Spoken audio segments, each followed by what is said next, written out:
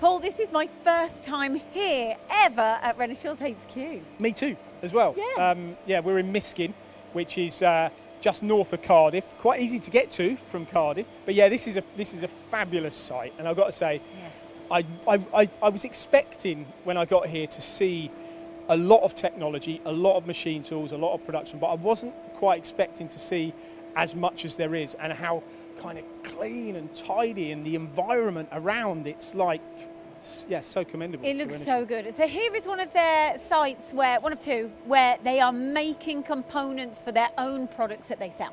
Yeah, and I mean, we all know how challenging it is. You know, every day we talk to UK manufacturers, and we know how difficult they find things. You know, it's always about cost down. It's always about, you know, struggling to find labour and skills and all the rest of it. And these guys are no different. Even though you look at this outfit, it's no different. You know, they'll have the same challenges that any business does. So yeah, what we're going to see here today is about them investing in new methods and new ways to maintain, I like that, maintain their business's position. So let's treat this as a bit of a project as to what they've done, and they've found that they've gone for star machines. They're making components, aren't they? So why have they gone for the stars? Well, let's walk this way, because I mean, when you look at the machines that they've installed here, and in fact there's more of these in Stonehouse as well.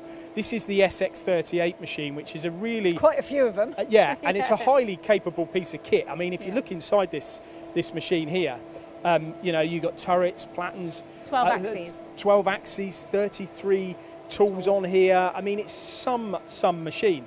And I thought what we're seeing a lot with this type of machine these days is people investing in them when they had maybe a vertical machining centre or a milling machine is where they were making a part previously, and it wasn't maybe as, you know, productive, or they had issues with the controlling the process, which is exactly what has happened here.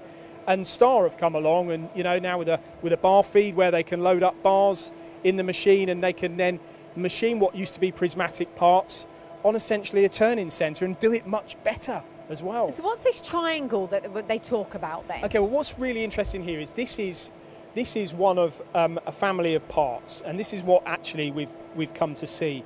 Essentially, there's around about 200 features used on this part, and it's machined on this SX38 machine. And again, if we look in the machine here, you can see you've got, you know, gosh, how many tools have you got in here, and how do you manage it all, and how do you have 33? Yeah, we've already answered that one. But how many axes have you got? So it's not just about reducing that cycle time, which is really important, and making the part fast. It's making sure that once it's reduced, the parts that come off are right every time. So what's really fascinating, and it gets more and more fascinating, because we both said before we came here, we always have a brief before we come to these jobs, and I looked at this brief and I was like, I don't quite understand, you know, what's happening here, what the process is. But actually, when you get here and you see it, which we're going to tell you now, is it all comes a lot clearer. So we have two blocks here. Essentially, we'll talk about this one, but this is like, they call it like a setting block, which is similar in some ways to the finished part, size-wise and so forth. And what this is that this is machined on the machine. And the reason they machine this is, well, they basically, once they've machined it, it's also got like a dot matrix thingy on here too. But and I can't exactly identify where that is, you might just see it on the edge there. But once they've machined it, this is where the Equator comes in. Let's go down to here. This part is then put onto the Equator machine, which then, of course, you know, analyses it, checks all the points, checks all the features, measures it, and then that information is then sent back to the we can do it's back to the SX machine, and what then happens is then they know that the machine is ready for production. So then the machine can run 100 of those finished parts that we picked up off, and they know that each one of those finished parts is going to be accurate because all the tool offsets are right. You know, everything within the machining environment is perfect. And then what happens is they'll machine another setting block that I just shown you after 100 parts, measure that again, and once they know that that's, once they take all the dimensions and it goes green on the Equator, they then run another 100 components. So essentially, their check is done on the setting block once every 100 parts, and then they can just keep running components, and that man only has to come here for, man or lady I should say, come here for 7 minutes instead of an hour per shift. So it's an incredible saving.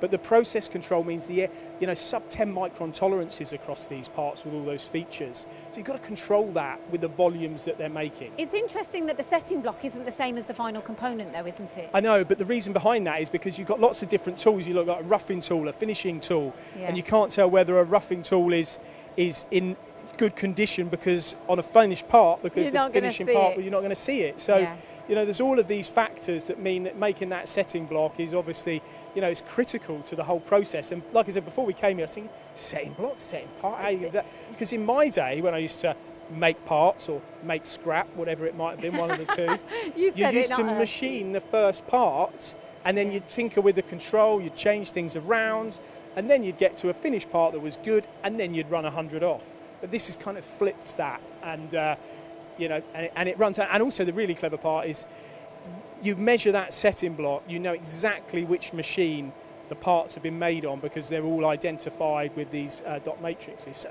exceptionally, it is amazing, isn't exceptionally it? It's clever. not just about the machine, but it's about the whole automation physically, but also through data. Yeah, and you're going to see a lot of this type of thing because companies cannot find the skilled people. They cannot afford to have someone here for an hour every shift just monitoring, looking, checking. You just can't do it anymore. Yeah. So you need to find ways and methods, and this is like, probably going to take the words out of your mouth, but like a triangle. Yeah. Where you've got the machine and you've got the Renishaw Equator and then you've got Renishaw's Central, which is taking that data. And important to say that that data isn't interfering with anything on the machine. No, it's all about it's all about the NC. It's all about just the code. So it's a fabulous solution. And now seeing it here, it really is very, very, very impressive. And I've got to say the guys at Star, who we do a lot with. We go to their open house, which they've got one coming up soon. They love the engineering side, don't they? Yeah, they do. I mean, Alec wouldn't mind me saying he's a real techie. Yeah, and I love the fact that, going forward as well, if I'm honest, this is a bit of an element of survival, as in how can we go forward with technology, and it's having a project and a setup like this, which actually enables you to do that efficiently and if I was a machine shop watching this, which there will be, I'd be looking, going, do you know what, how can I maybe adopt some of this mentality? Not everything, it doesn't have to be everything. No, but how can I, and more to the point probably, the sort of argument from a prismatic part to using it on a sliding head lathe. Yeah. How capable is this machine to make parts that are, prismatic, square, rectangular? You don't need to, you've got to think differently. Paul, are you impressed? Really, really impressed. Really, really impressed. I think that it speaks volumes, really, about Star's engineering expertise is important. Equally, Renishaw's, the collective, the collaboration.